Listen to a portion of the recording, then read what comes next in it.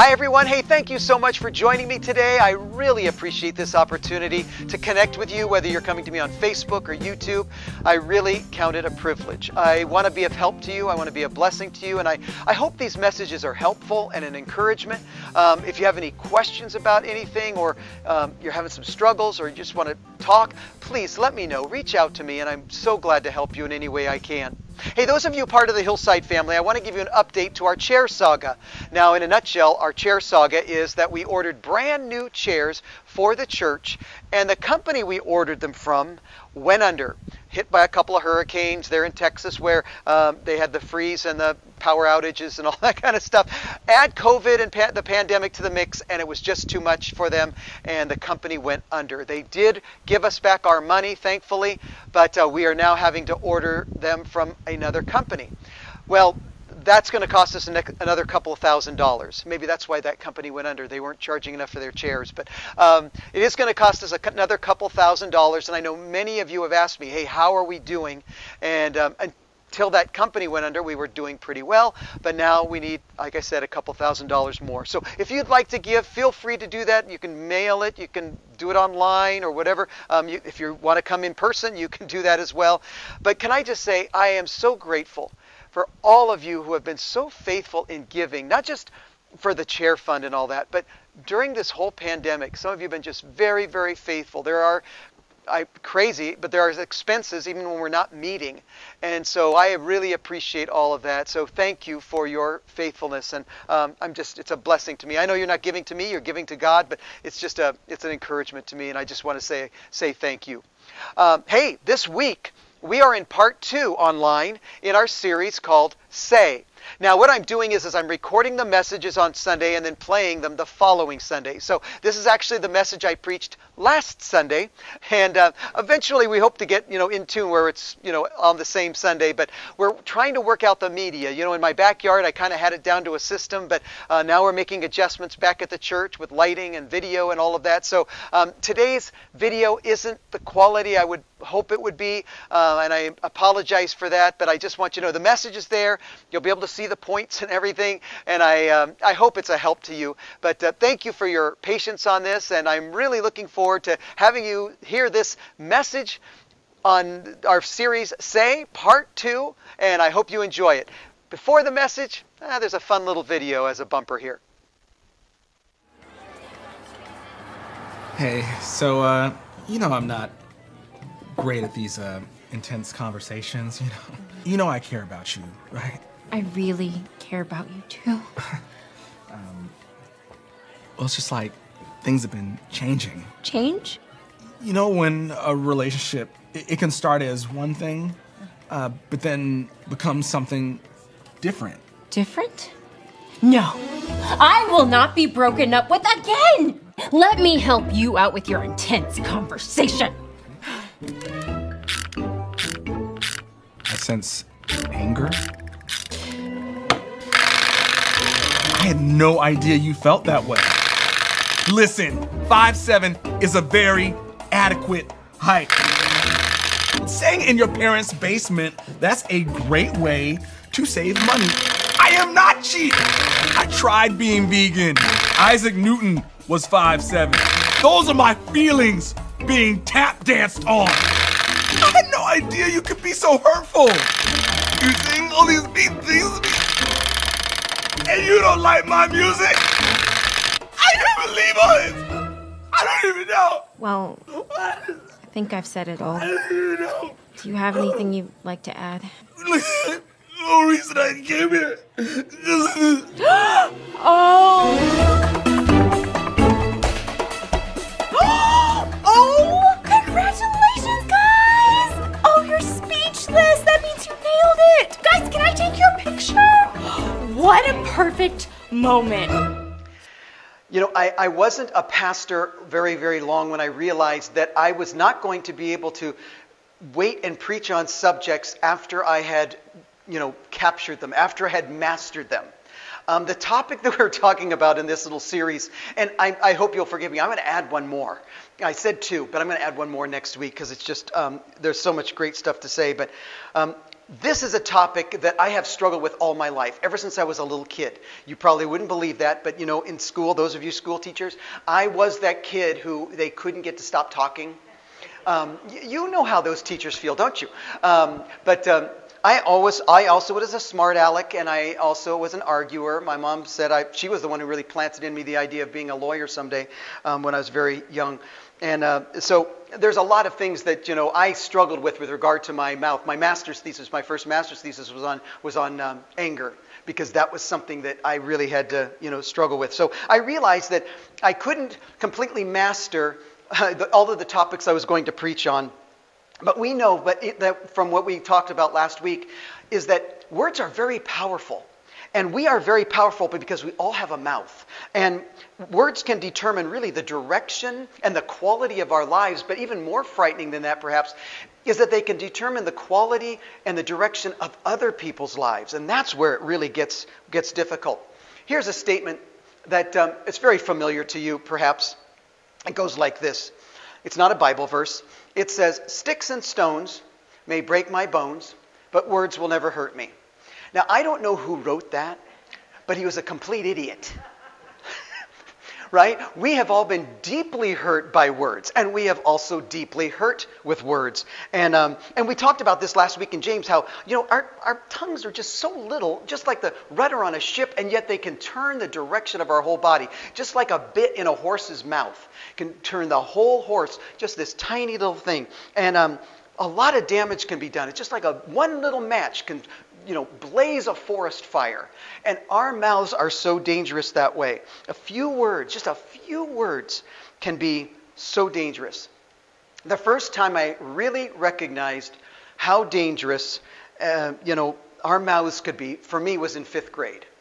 And I'm not even going to share the details of what I said because they were so cruel. There weren't a lot of words spoken, but they were so cruel. I think it might even trigger some emotion in you. And so, and I don't want you to hate me that much. So I'm not going to share with you exactly what I said. But my 5th grade teacher was sharing some things, getting very personal. And I made a comment back. And it made him cry. Yes, I said him cry. It was so cruel and so personal that I didn't even get in trouble for it. He was just so overwhelmed. I remember feeling, the next year in 6th grade, my parents sent me to a Christian school. Good move, parents. I needed it. But I remember feeling so convicted about that. I went back to the school to visit him. And I remember going on to just, what's the chance? I was going on to the yard, there, the playground. And as I walked in, he was on yard duty. And as he turned and saw me, I'll never forget the horrified look he had on his face. Like, oh no, he's back. So I went up to him and I talked to him and told him what I was doing. And I asked him to forgive me. And, we had a little conversation, whatever, and we parted friends. And I'm really glad and relieved I did that. But since then, to this day, I still look back on that and I think, is that one of those things, one of those interactions with a student that he never forgot? That it always stayed with him. We talked about this, how difficult it is. And even Jesus' brother James wrote in his letter that our tongues are untamable. We can control them. We can use, with God's help, we can control them. But we will always need to guard them. And the most encouraging things, that people say to us, we remember, but the most discouraging as well. So, on the flip side, what's the most encouraging thing somebody's ever said to you? Can you think of that? I hope you don't have to rack your brain too much to figure out which thing was the most encouraging to you. But maybe you can think of somebody saying something to you that perhaps impacted you really even to this day. Maybe it was something that you were told as a kid. I remember back when I was playing football. You didn't know that. I played football, you guys. Did you know that? I played football. It was City League, elementary school, flag football. That was my football career, start and finish. And I'll never forget, it was one kind of on and off rainy day on Saturday. And there had been some question about whether we had a game anyway. But I decided, you know what, I'm just going to show up and see what happens. And there I jumped on my bike, rode all the way to Willow Pass Park in Concord, and there was the game. And much to my delight, hardly any of the kids showed up. So, we were all guaranteed, I think, 5 minutes and so I didn't play much. I think there were a lot of times when my coach would say, "Oh, Cliff, I forgot about you," whatever. But when I was in, it was like 4 minutes, 57, 58, 59, Cliff, out. It was like just counting down. And so I was never a great athlete. I was never even a good athlete. I would have been delighted to be mediocre at something, but never really was. But one Saturday, I found myself having to play this other team. And I was so happy about this. Well, by some chance, I was thrown a ball that I actually caught. And I took off running like a crazy man. And I don't actually remember if I scored a touchdown. I probably would have remembered that if I had. But I remember the coach, after I came back off, he said, "Cliff, if I knew you could run like that, I would have played you more often."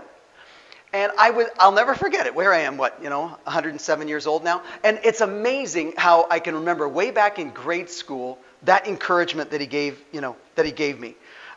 Perhaps as a child, someone said something to you that really stuck with you and continues to be a reminder. We all remember some of those hurtful things. Some of those things we wish we could put out of our mind, but we can't. And I also hope that you have some affirming statements. I'll never forget a friend of mine saying to me in high school, and we went to middle school together too, but I remember her saying, she goes, "One day you're going to be a great pastor like Chuck Swindoll." And many of you don't know who Chuck Swindoll is. Chuck Swindoll is my dad's age. I think he's in his 80s. But back then he was on the radio and so forth. Now, I did not live up to her expectations, by the way, but it was really encouraging. In fact, the reason why I even started praying about going into ministry was because of the encouragement in my Christian high school of kids saying, you'd make a good pastor one day. They were wrong, but here I am anyway. So you have to put up with me. But really, it was those words of encouragement of different things I did in speaking. They said, "You should do this. You should do this," and that was such a help to me. Today we're going to hear from the Apostle Paul, who steps onto the pages of history as Saul of Tarsus, way north of Jerusalem. And he came to Jerusalem because he was very disturbed by this new knockoff religion. That's what it looked to them, off of Judaism, called the Way. Became known as Christianity, which was really, Christian was really a derogatory term. But he got permission to round up Christians and to arrest them, to punish them, and sometimes even there was, they died for their faith. And Saul hated Christians, hated them. And then one day, on his way to arrest some more Christians, God intervenes, a bright light shines down, Jesus speaks to him, and Saul becomes Paul and completely changes his life and goes from a church hater to a church planter. He becomes a Christian. And he starts churches all around the Mediterranean rim there, and he those little port cities, as you follow kind of the map, you can kind of follow around where he went. And he started, but what he would do is he would plant a church, and then he would write them letters. Couldn't be everywhere at once, no internet and all that, but he would write letters, and God inspired many of these, and we have them in the New Testament today. And one of them that he wrote was in a town called Ephesus, and he talks to Christians about a variety of things, and one of the things he talks about is their mouths, the way they talk. And so Paul, last week, and I kind of mentioned this, James kind of left us hanging. He just kind of said, "Man, the mouth is dangerous. It's horrible to own one, and that's it." Paul kind of helps us out here, and he moves us forward and guides us to use our words in a positive, productive way. Now, those of you, if you're here and you're not a Christian, you're watching online, you're not a Christian, I can't expect you to obey anything I say or even what the Bible says, because but if you are a Christ follower, we are obligated, we are accountable to this. This is what God has given to us as instruction. So. And again, if you're not a believer, hey, you can try this. Try this free at home, simply because it's really great advice. But if you are a Christian, we are commanded to live by this. And so here's this words of God, inspired by God, written by Paul, and he talks about a mouth. Now, Paul is writing to Gentiles who have left a pagan worldview to become Christians. And they're trying to understand what it means to follow Christ, especially in light of their background.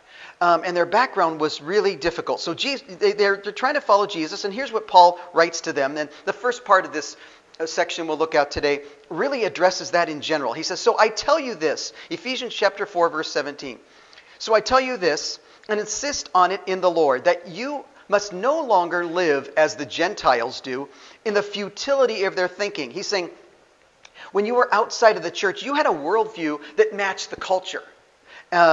These Gentiles, which really was classifying anybody who was not Jewish, these particular ones believed in multiple gods. They were what we'd call polytheists, and it affected their behavior. It affected their beliefs. It affected their worldview, how they acted. And in verse 18 it says, "They and those you used to be like, they are darkened in their understanding." They don't get it, and are separated from the life of God. And then he tells us why. And this may sound offensive, but let me explain it. He says they're darkened in their understanding. They're separated from the life of God because of the ignorance that is in them due to the hardening of their hearts. So he says these people are interacting with a culture, and they're ignorant because they've hardened their hearts. Now, that sounds like an insult. That's not the way they would have read it because of the way Paul worded it. He's basically just giving an observation. He's saying the people you deal with in culture don't know any better because they can't see what you see. They don't understand. The Holy Spirit hasn't come in them. They don't view the world like you do. And the culture of Ephesus believed, again, in a pantheon of gods. And the Greek and Roman gods were all about themselves. It was all about what they could do. There was no moral standard. There was certainly no religious standard. They used people. They slept with whoever they want. They, created baby gods. They even, participated in human sacrifices. I mean, anything went. And the bottom line in the polytheistic culture was it's all about themselves. That was the bottom line. The problem was that if everyone was a god, and everything was a god, then there was a lot of competition and there was a lot of tension there. It was really every man for himself. Now, this was also a culture where it was really a bummer to be a woman, because women had virtually no rights. Bummer to be a child, because you were just hoping to survive and do your time. Might made right in this culture. And it was very bad luck to be a woman, to be poor, to be conquered. That was something also because it was a winner takes all kind of world. So where'd they get that idea? They got that idea from the gods that they worshipped. All these many, many gods, and that's the way they operated. So the Apostle Paul is talking to these people who grew up in this culture, and he says, you got to have a shift here. And he says, look, the world you came from is very, very different from the world I'm asking you to be a part of, that I'm introducing you to as a Christian.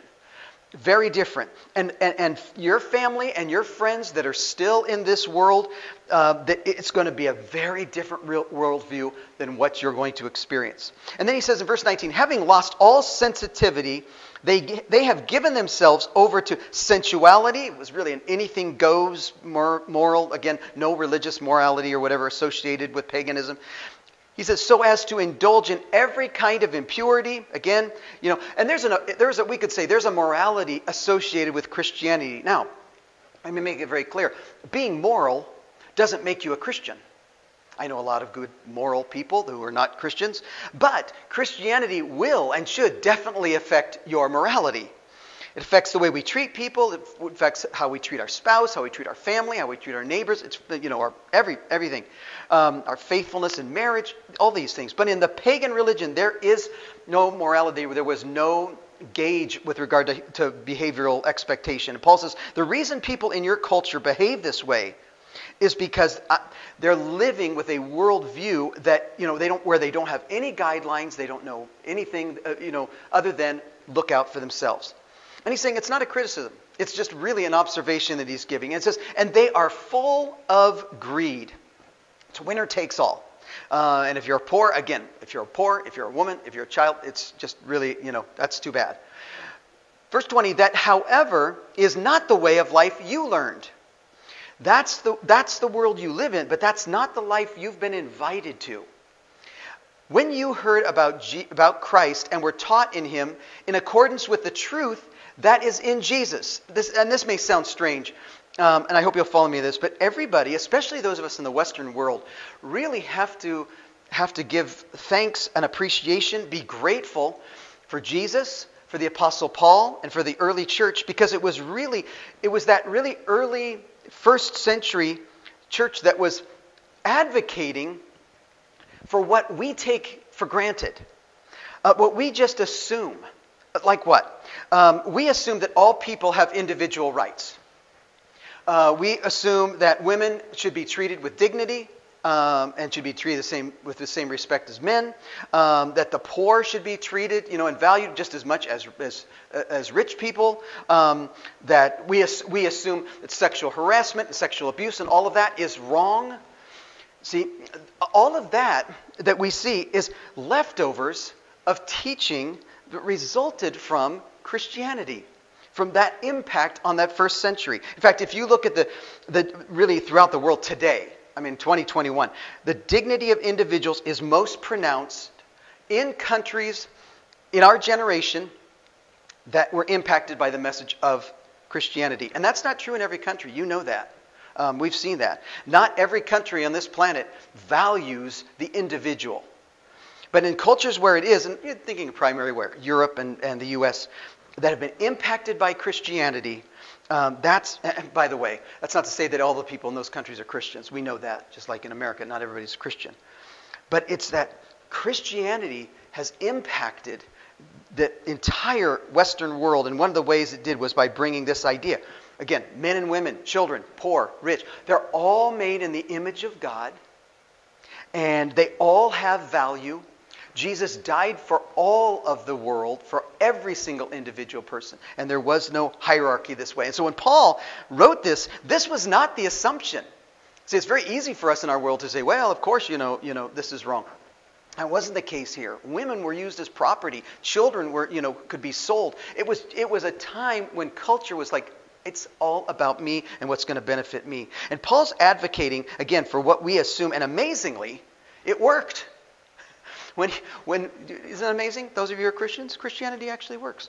The reason was that the Western world thinks and values, what we do. The reason is that it is really the impact of Christ's message, of the gospel, of what the Apostle Paul spread throughout the world, as well as the early church. And that's just amazing. So that's kind of a little free sideline. But every single person, whether a person's a Christian or not, should be grateful for the impact that Christianity has had on the planet. Well, in verse 22, it says, you were taught with regard to your former way of life when you were a polytheist, worshiping all the gods and acting all crazy, to put off your old self, which is being corrupted by its deceitful desires. He says, when I first came to you, when I first visited Ephesus, he said, remember, I told you that you needed to take off some of the old ways. You needed to put off some of those old ways. And those old ways of thinking, those ways of behaving.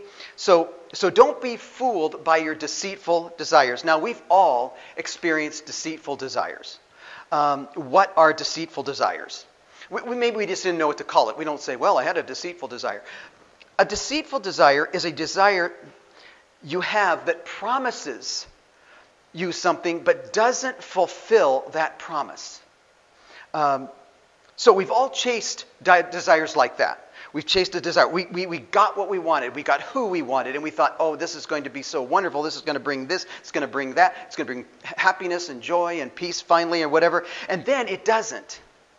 Then when you didn't get what you promised, then what happens is you hear a little whisper. It whispers to you, next time.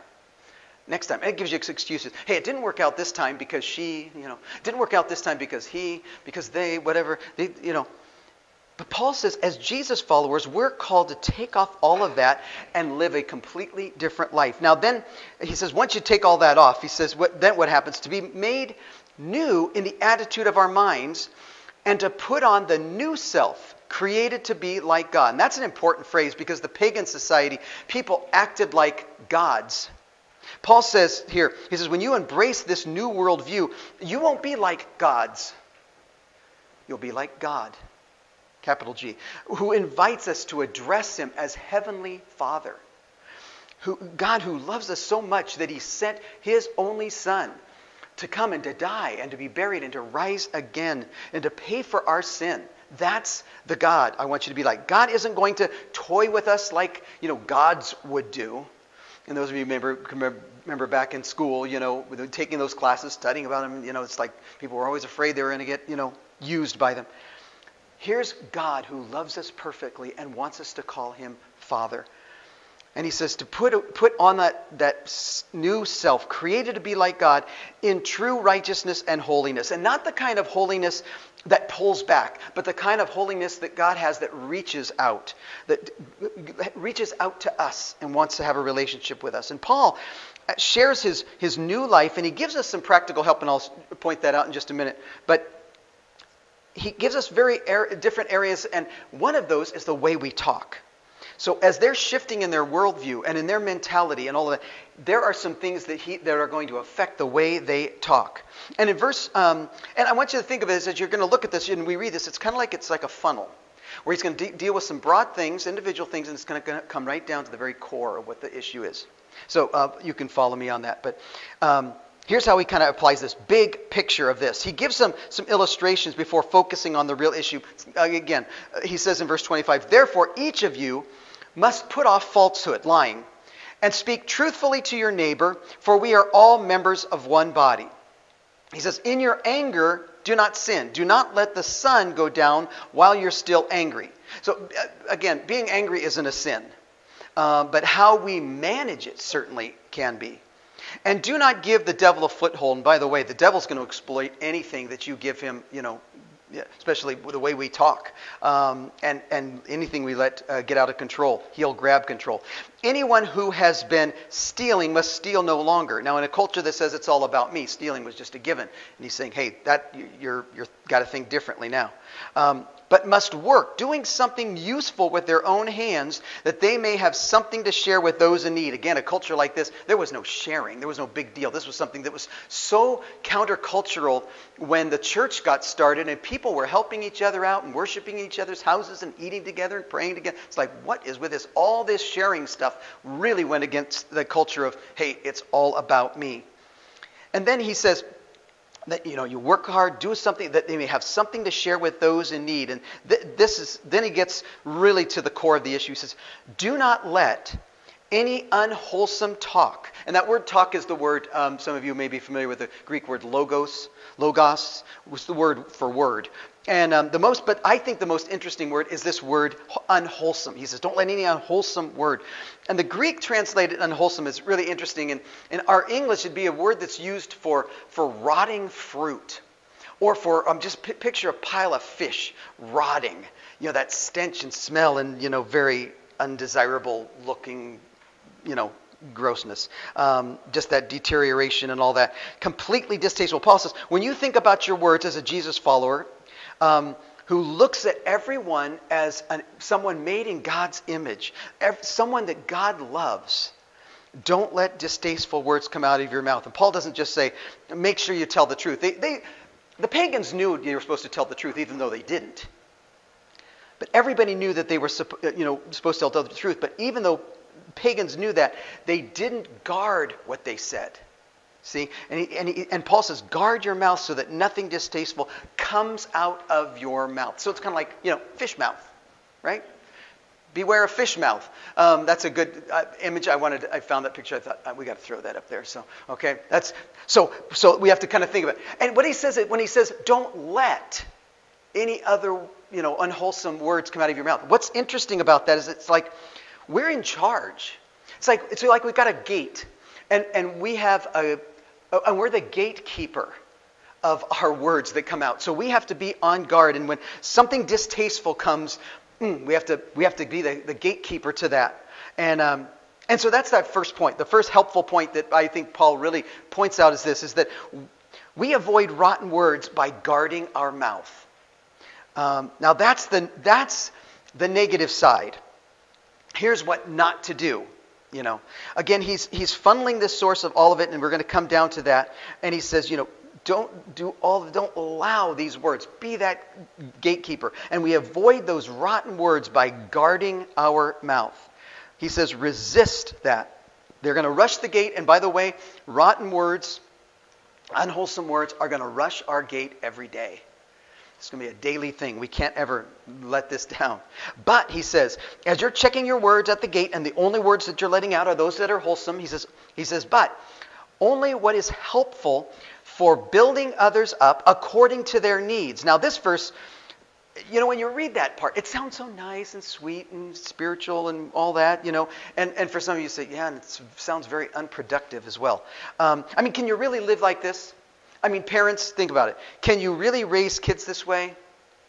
Oh, sweetie, it's really not nice for you to hit your newborn sister with a hammer, honey. Right? Can we really do that? I don't know. Isn't there some urgency that we can have here? But it sounds, it sounds so sweet. Bosses, performance reviews, right? Hey, you're not doing that great of a job, but do you mind just coming and showing up maybe a couple of times a week, whatever, and maybe logging in when you're supposed to, And if you could be on time, I don't know, half the time? I don't know. Is that too much? Right? The business would never work, right? Something we have to really understand, and this is something I got very convicted of because my kids, with the way I talk, if they ever accuse me of something, they say, Dad, you are too nice. All three of my girls have said that over the years. Dad, you're being too nice. And that's what Paul's point is. Paul's not saying, be nice. He's not saying, be nice. That's not his point at all. Here's what Paul is saying. Paul is saying, be helpful. See, sometimes being helpful means saying hard things. Now, while some of you, so there's probably a couple groups. Some of you need to dial it down, right? And some of you need to step it up, But it's all for the sake of being helpful. Our words are to be helpful according to the person we're talking to. He makes it very clear that way, according to their needs. Helpful. Then he gives a fantastic picture, and he gives us a construction word here. And he says, it's helpful for building others up. It's almost like this. Imagine every single conversation you have, every interaction with people is a construction site. It could be an emotional, spiritual, relational construction site. And when you go onto that site, you have building material. And you can either use that. Every single word is a tool or a building material. And you can either come into that conversation and leave that having built that up, or taken it down, or just load it on them. See? So he's saying, when you leave a conversation, it's better off that you leave that having built them up. Can you imagine what would happen in families and relationships and marriages and churches and businesses, that Christian organizations or whatever, that would take this and just say, I'm going to use every conversation I have as an opportunity to build. Now, that doesn't mean that there won't be some hammering and sawing. But then, it's not just about being nice. It's about building each other up according to their need. And he says, the point is, you're building others up so that they'll be better for it. It's according to their needs. That's hard, because many times when we talk to people, I'll just say for myself, many times when I talk to people, I'm really concerned about getting my point across, my opinion across, making sure they understand me, and so forth. But Paul makes it very clear, that isn't the way of Jesus. That's not the gospel. That's not Christianity, to just be out there for you. For God so loved the world that he gave. In conversations with other people, we should look for opportunities to use our words in a way that helps them, builds them in what they need. And it says that it may benefit those who listen. He makes it really clear. Not for those who are talking. And again, I like to tell my story. I want to tell my opinion. And I want to get my word out. And our Heavenly Father comes and says, David, that's all about you. This isn't all about you.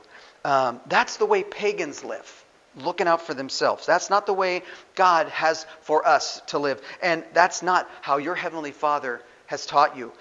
Then he says, while we're talking about it, when it comes to your words, he says, do not grieve, and do not grieve the Holy Spirit of God. I don't know if you've ever been, those of you who have kids, have you ever been with your kids? And if you have kids, the answer to this is yes. I haven't even asked the question. You ever been with your kids and they said something that embarrassed you? You said, yeah, that's called parenting. Yeah. I remember, I wasn't going to share this, but it's such an awesome example. I know she wouldn't care. Brittany, when she was little, had really chubby cheeks. And she loved them. This was a trophy for her. And so she would point out to people, point out to, all the family, those who also had chubby cheeks. So look, Daddy, he has chubby cheeks and she has chubby. Most people were really, quite good about it. But, it's like, oh. But then there were those times when things were really hurtful. And I want you just to, sometimes we make the Holy Spirit a force and realize Holy Spirit's a person. It's the third person of the Godhead. So, but I can picture us grieving the Holy Spirit by saying something. And the Holy Spirit going, oh, I can't believe you just said that. I have been doing a work in that person's life. I have been building them. I've had people surrounding them. And then you came in and you said that. In that whole context of the way we talk, don't grieve the Holy Spirit, with whom you were sealed for the day of redemption. In other words, you're God's property. They used to seal things to, designate when it was, whose property it was. And that's the way it was. You are sealed. The Holy Spirit's presence in you is like a seal that says, hey, I belong to God. And God has made this unconditional promise to us and has pledged his unconditional love to us. So why would we make our love and our commitment to people so conditional? And then it's like Paul pauses because he senses that people are going to struggle with this. And they're going to struggle, and have no control over it. It's really going to be a struggle that they don't know what to do with. And Paul goes for the heart of why many of us struggle. And it sounds like he's changing the subject, but he's really, I think, going to the heart of the whole matter. Why is it that we let things escalate? Why do I say things and then walk away and later go, man, why did I say that? Wow, I wish I could take those words back. He says, get rid of all bitterness. Now, the phrase get rid of doesn't mean stop. What it means is, that word means to pack it all in. You get a garbage sack, you stuff it all in, you wrap it up, you take it, you seal at the top, you take it out to the driveway, you stick it out on the street, and you leave it there. Get rid of it, pack it up, get rid of it. It's out. It's kind of like what we do with the trash, kind of like we do, when we get junk in the garage, when we're cleaning out the attic or the basement or whatever. We're taking up, we're packing up, and we're getting rid of it. He says, get rid of it. Because bitterness shows up not only in what we say, it shows up in how you say it, in how I say it, in what, the topic, what I bring, and who I say it to. And so that's an important fourth point is that you can't be a builder if you're bitter. We could make a tongue twister out of that if we tried. But anyway, you can't be a builder if you're bitter. Why? Because your bitterness will seep through the words. And sometimes it's the volume and the tone and the attitude and all of that. A couple of things about this is that when we feel this, when we were having this bitterness, it affects the content and the intent of everything you say. So what can we do with that? It affects the content and the intent of everything we say. When we have this bitterness, what is the solution to bitterness? And here it is. The solution to bitterness is forgiveness. Bitterness requires forgiveness. For most of us, think about it. What does that have to do with words? For most of us, bitterness came from words that were spoken to us. About us or over us or whatever. It was really, a lot of it was words. Yes, it could be physical things as well, but maybe you lived in a home where you never got a positive comment or a compliment or anything, from your mom or dad or whoever you lived with or whatever. If there was anything that was positive, it was always with a little bit of an edge or some sarcasm or whatever, and you just never felt like that. Maybe you came into a marriage and you just didn't feel like, after a while you couldn't do anything right. And words were used to put you down, and words just kind of took away really what you should have been able to hold on to. So your self-esteem and your respect and your reputation and your time, all of those things, words began to steal that. So when we come into a new relationship, we come into a new season of life, and I think all of us are kind of sensing that, hey, we're ready for a new season after all the craziness we've been through. This is kind of a world, thing. But we bring all that shrapnel from the past in, and it really affects the way that we live now. And it can affect our tone, and it can affect our words, and it also affects what we refuse to say just because of pride. People wrestle with bitterness. I think they're really trying to pay back people who, did something, but they're doing it by taking it out on people who did nothing, who've just been there. And people who haven't done anything in your life can't pay you back for something and another wound that somebody else gave you. So Paul gets very personal because he knows that we can't be a builder while we're bitter. So this is kind of a long statement. I don't know if I put this in your notes or not, but here's forgiveness in a sense in this relationship, in the context I'm sharing it. Forgiveness is giving someone from the past what they don't deserve so that you can give to those around us what they do deserve. Again, you've seen this. They say hurt people hurt people. People who have been hurt as a child many times, they take it into their marriage, and it just becomes difficult. When I do premarital counseling, I tell husbands, wives to be, I say, look, just remember, you're not marrying your spouse from this point on. You're marrying all of it. Okay, you're marrying the whole life. So if something happens as a child, something difficult happened as a teenager, while they were in college, whatever, you're marrying all of that. So understand that because that's so vitally important. And again, sometimes we take that in. I've seen parents who've made their kids pay for something that someone else took from them. And it's really difficult. If you're a parent, single parent, second, third marriage, whatever, we have to deal with our bitterness because again, I've seen parents do this. But Paul isn't done yet. He isn't done. He says, get rid of rage, and that's outbursts. That actually comes from the word to burn, and anger, which is the impulsive, vengeful anger kind of thing. Brawling, that's basically just yelling. None of you guys do that, so that's good. And slander, which is really verbal abuse. That's what he's talking about, along with every form of malice. And malice is just the desire to hurt people, to hurt others. And you've met people like this. You just feel like, wow, they are just out to tear everybody apart. Many times, that is a wall or a safety net, because they have hurt from the past, and they're going to take it out on anybody they see. Here's how, and let me just say this. Get rid of words, these kinds of words, and this is a general category, and you really have to kind of think this through how you would live this out yourself.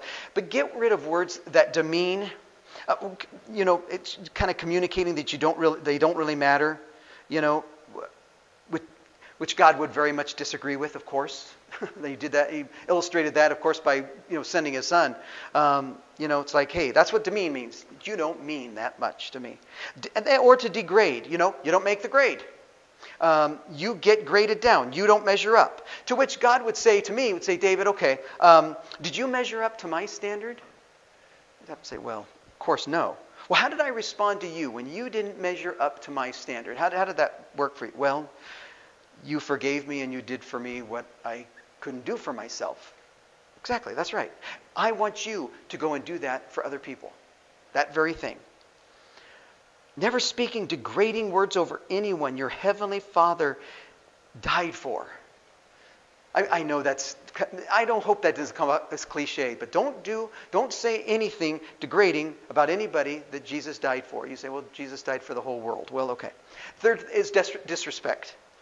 Disrespect means just communicating you're not worthy of my respect. To which God would say, look, he or she may not be worthy of your respect, but they're worthy of mine. She's my daughter. She's my son. And Paul says this is completely different way of thinking, isn't it? It's different worldview. You have not been called to treat people the way they treated you. You are called by God to follow Jesus, to treat people in the way that God in Christ has treated you. And Paul, what does that look like? Give me something that I can really grab onto. He goes, okay, here it is. Be kind. And again, he's not saying avoid the hard things.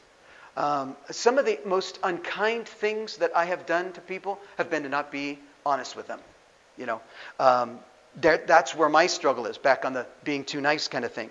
And that sounds so sweet. It's kind of like saying, you're a workaholic. There's kind of this pride back in the back of your mind, like, I'm a workaholic. I work so hard. I'm a workaholic. And we think that that's, a positive. That's not a positive thing. To be so nice that you're unclear and dishonest, that's a terrible way. And it's not even nice to be that kind of nice. So anyway, that was a little message to myself. Thanks for sitting in. And it's cheaper than therapy, believe me. So anyway, that helps me. But he says, be kind. He says, even if you got to say the hard things, and how far do we go with this? And compassionate to one another. It's not just what we say. It's dialing into the emotion of the people we're talking to. And making sure, he says, you're forgiving each other. Why? Because if you don't forgive, it's going to impact the way you talk to each other. Yes, Paul, but how far can we take this whole forgiveness thing? Really, and this has come up before. But he says, just as Christ, God forgave you. Just as in Christ, God forgave you. That's the limit. Okay, when you're forgiving more than Christ forgave you, then and that's not going to happen, is it? This is what we would call the platinum rule. You've heard of the golden rule: do unto others as you would have others do unto you. I think this is the platinum rule. The platinum rule says, do for others what God in Christ has done for you. There it is. Now let's put that in the context of us talking about talking. What does that look like? Well, it looks like this. How about if we speak to others as God in Christ has spoken over us? Imagine what could happen in our relationships if we did this. If we did this and then we messed up, we would go back, we would own it, we would, and we would allow God's grace to be a part of this and to shape us and to form us. And because everything, you and I know, this isn't going to go perfectly. But view every word as building material and how we're going to use it. Now, I'm going to read back through this whole passage. I just want to do it, because I interrupted myself a lot here. We kind of walked through this whole thing. But what I want you to do is I want you to ask two questions as I do that. And these are just personal, practical questions. And the first one is, ask yourself, where do I have work to do? What areas of my life? Where do I have work to do? And now, the second question is a little more painful, and that is this. Who hopes I'll get to work soon? You don't have to look at them if they happen to be here, okay? But who really hopes, is like, yes, now, I hope you're listening for yourself, but you may be sitting next to those that you are closest to. See, what's sad about number two, and I said this last week, it's those closest to us that we tend to hurt the most with our words. Because we just think, they'll understand, or we feel the safest and all of that kind of stuff. The beneficial side of that becomes the negative as well. And we tend to hurt them, which means, really, when I say we tend to hurt them, it's my problem. If you're someone who is really easily critical, please know that no one has ever had their life built by pure criticism. Dad's sarcasm about, it won't toughen up your son. It may toughen up the relationship so that it's tougher for you to connect with them.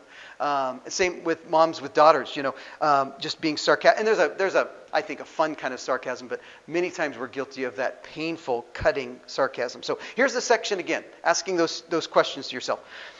Ephesians 4:29, do not let any unwholesome talk come out of your mouths, but only what is helpful for building others up according to their needs, that it may benefit those who listen. And do not grieve the Holy Spirit of God, with whom you were sealed for the day of redemption. Get rid of all bitterness, rage, and anger, brawling and slander, along with every form of malice. That's a lot. Where do we start? Be kind and compassionate to one another, forgiving each other, just as in Christ God forgave you. Now, if you are so inclined, I want to encourage you.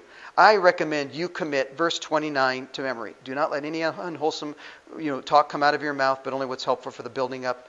Even if you have to start off Don't let any unwholesome words come out of your mouth. Start there. But just having that in your memory, it will. And by the way, again, if you're watching this or you're here and you're not a Christian, let me just say, applying these principles God's given to you, it will make your life better, and it will make you better at life. It won't make you a Christian. There's nothing we do to earn or deserve what Christ did for us on the cross. Let me tell you, it can be helpful. It'll make you a better husband, make you a better wife, better parent, better friend, better boss, employee, whatever. And you may be trying to get someone else to pay back a debt that they don't even owe. And I want to encourage you, if that resonated with you when I mentioned that, you might want to just take, a time this week, take a real live piece of paper, a real, physical live piece of paper, and write down, and then just say, what was taken from me that I am trying to get other people to pay back to me? What was taken from me that I'm trying to get other people to pay back for me?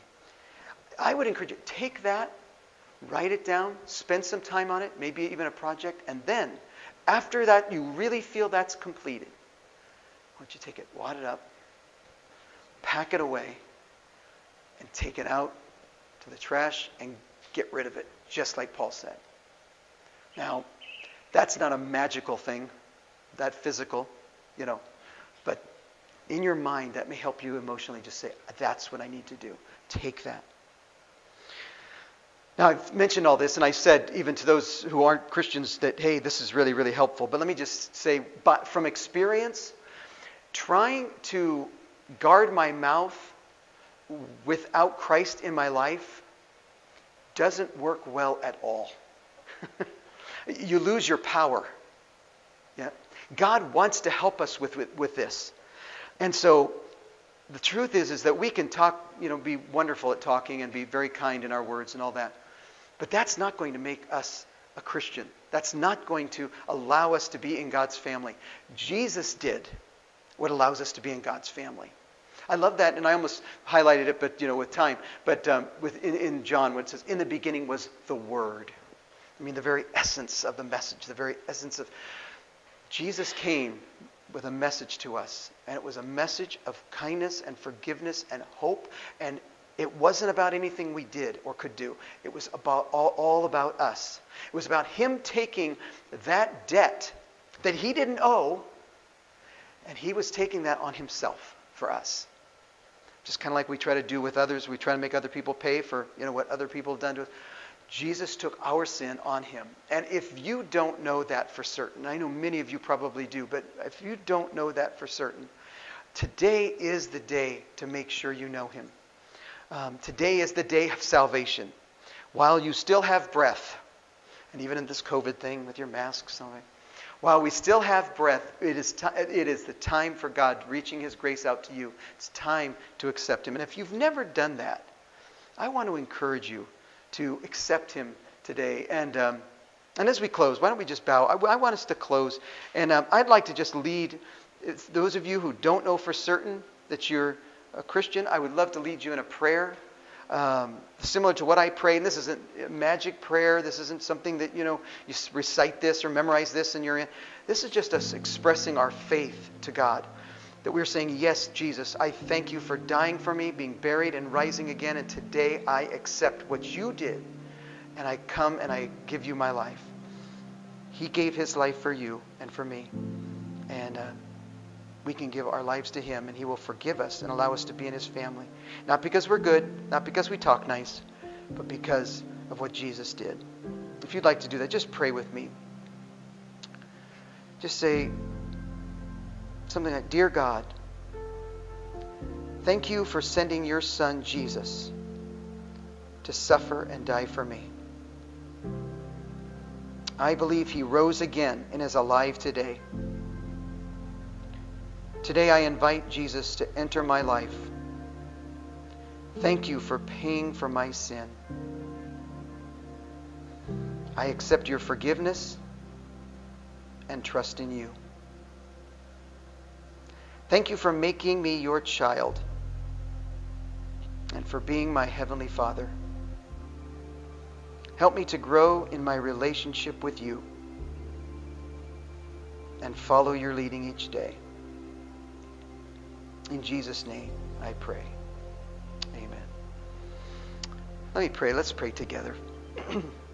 Heavenly Father, thank you so much for this help and this direction in your word about how we're supposed to talk to each other. This is, for many of us, we do this every day. We talk every day. And God, we need your help. We need your strength. Help us not to grieve the Holy Spirit, as we've just read, but to be able to be a builder in the lives of others. Lord, there's a lot of people these days, especially after this year we've had. There's people who are scared. There's people who are nervous. There's people irritated and angry. And Lord, when we can come into their lives and we can be a builder, we're so grateful for those opportunities we have. But we know we can't go if we're bitter. And we just ask, Lord, that you'd help us to wrap up, to pack up, and get rid of those things that are keeping us from being all that you want us to be. To communicating all that we should be communicating. Lord, I pray that you would help us to be the dads, the husbands, the fathers, the friends, the church members, the community members that you really want us to be, and that our words will reflect you well. Those times when we need to forgive, help us to forgive through your forgiveness, that we can forgive with that same forgiveness that Christ gave to us. Oh, we're so grateful for this opportunity. And thank you again for this morning that we could be together. And we thank you in Jesus' name. Amen. I hope that message was a help for you. I know it was for me personally, just preparing for it, just studying and preparing. It's an area I struggle with. I think we all do a little bit, but I know that I certainly do. And I want you to know, if there's any way I can be of help to you and encouragement to you, you want to talk to somebody, maybe you prayed that prayer that I gave there at the end to accept Christ as your Savior, and you got some questions. Maybe you didn't, and you've got some questions. Hey, feel free to reach out to me. I, again, want to be of any help I can be. I want to encourage you in your spiritual walk with God, and I just want you to know I'm here for you, and I'm so grateful that you've tuned in today. Hey, again, thank you so much. I count it a privilege, and I'm looking forward to sharing this message, part 3, next week online. I hope you'll stay tuned. That's the last of this series, and I'm really looking forward to sharing that with you. In the meantime, I hope this finds you well. Take care, and God bless.